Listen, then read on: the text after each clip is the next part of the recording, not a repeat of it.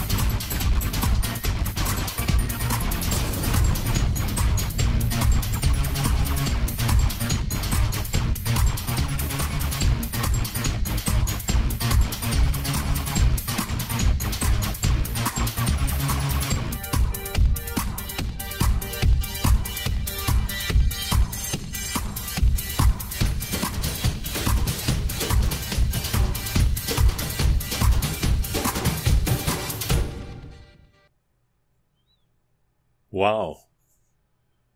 I guess I kind of went all John Deere on you guys today, didn't I? Still looks better than it did before I started. The 1D. Aveling-Barford Road Roller. Hey, it's Tuesday, guys. This is TimeRider. And I'll leave the light on for you.